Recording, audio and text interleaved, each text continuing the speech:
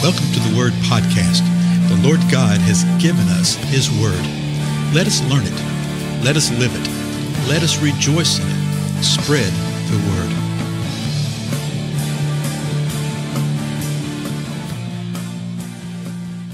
Blessings, everybody. This is Dale. Thank you so much for joining with me today on the Word Podcast.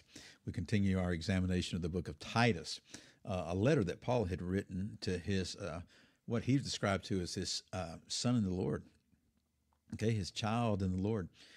And we're in the second chapter, and if you remember the second chapter, the first verse began with this, "But as for you," so it's transitional from the first chapter into the second chapter. In the first chapter, Paul had been talking about rebellious men and what was going on with them. But then he comes back and he says, okay, Titus, but as for you, you do this. You speak the things which are fitting for sound doctrine. So he tells them, okay, you speak the things, teach the things that are sound. That's what doctrine means, is just teaching. So you need to speak the things which the ESV says accords with sound doctrine. And then he starts speaking about what these particular things are related to types of people, people groups.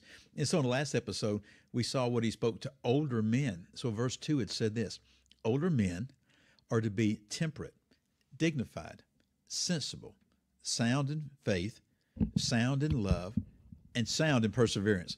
Now, the way it's actually written, it says sensible, sound in faith, in love, in perseverance. And when you read that, you think, well, what is the in love and what is in steadfastness? What is in perseverance?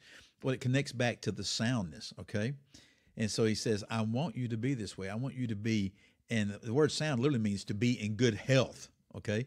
To be in a safe a situation related to faith, to love, and perseverance.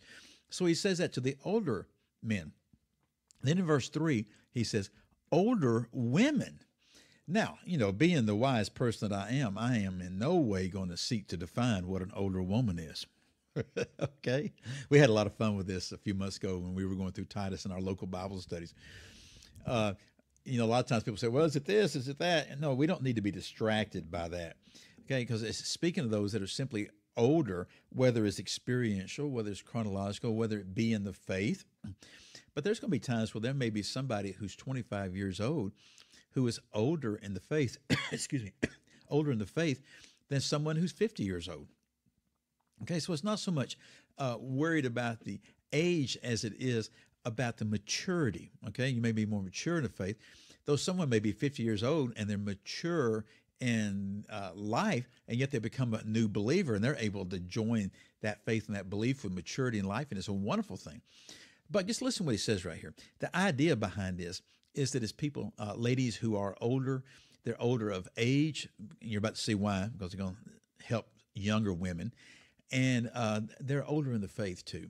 So verse 3, older women, likewise, whoa, likewise? Likewise to what? It's in comparison to what? Well, it's the older men. Okay, so the verses just flow together. So listen to this again. Older men are to be temperate, dignified, sensible, sound in faith, sound in love, and sound in perseverance. Older women likewise. So the idea is to be in the same manner of the older men, in the same way that men are to be like this. Older women likewise are to be reverent in their behavior.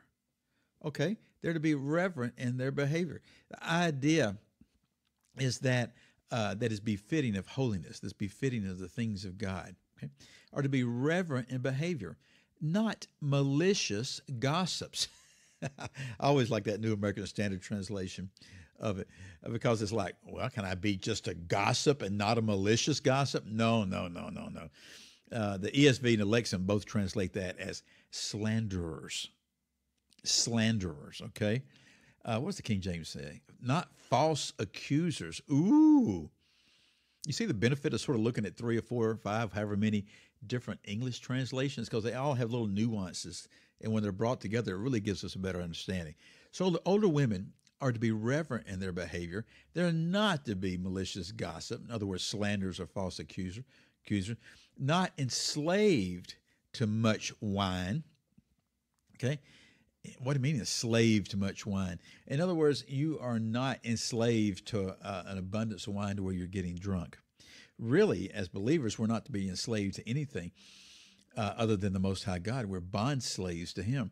And notice it says much wine. Again, the same thing that was said of the older men, okay, if they were to be self-controlled and things, the same thing that was said of the elders and overseers and that type of thing. Not to be enslaved to wine, to much wine. Out of my background, people took that, oh, that means that you're not totally teetotaler, teetotalers. You're not supposed to partake at all. That's not what the scripture says at all. But you're not to be enslaved to it. Not to be enslaved to much wine. We're not to be enslaved to much of anything, okay, when it comes to food or drink. Everything in moderation. So look what these older women are to do.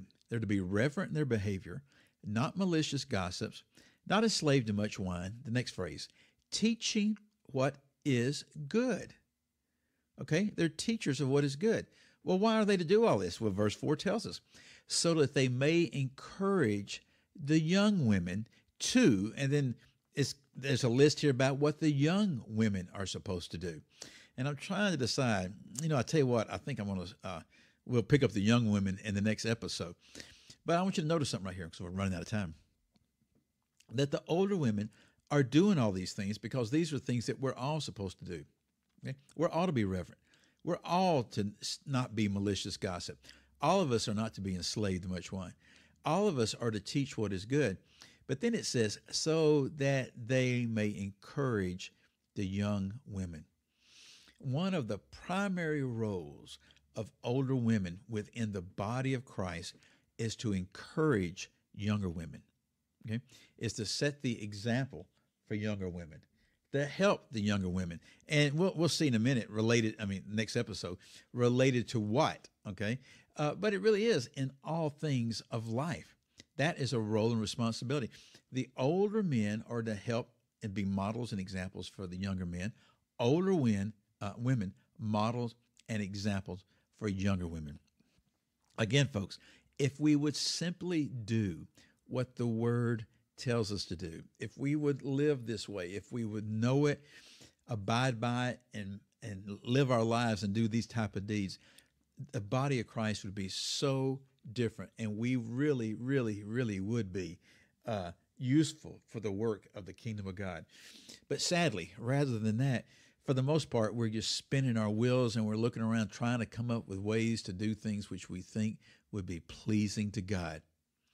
It's the more I get into these things, the more I see, the longer I live. It's just amazing how man will do so much to avoid what God has called us to do. Okay, we'll do great things in the name of the Lord. We want to do this, we want to do that. We're so zealous about it, but we simply won't do the things that He's called us to do because we think those are not adequate. We think we've got a better idea. And man's had that problem all along, okay? So anyway, we'll pick it up next time. We've seen what the older men are supposed to do. We've seen what the older women are supposed to do. And the whole point, older women, so that they may encourage the younger women. And then we'll see what that's all about. Again, I'm Dale. I'll see you then.